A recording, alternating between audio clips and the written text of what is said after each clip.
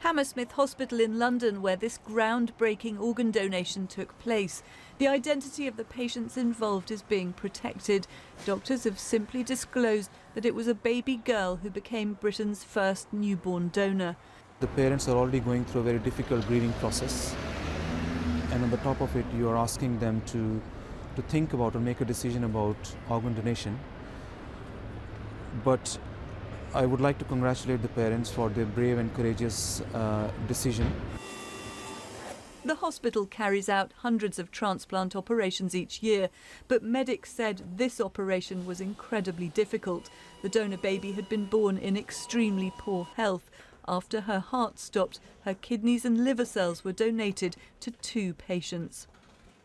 There are very few newborn transplants worldwide, but experts are hopeful a change in the regulations here around diagnosing a baby's death will enable more to take place.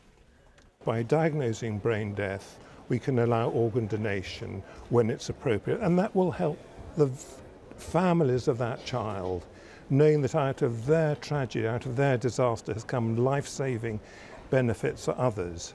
And of course it will also help not only the recipients of those organs, but their families as well. Experts are hopeful this will help the 185 babies waiting each year in the UK for a life-saving transplant. Sophie Hutchinson, BBC News.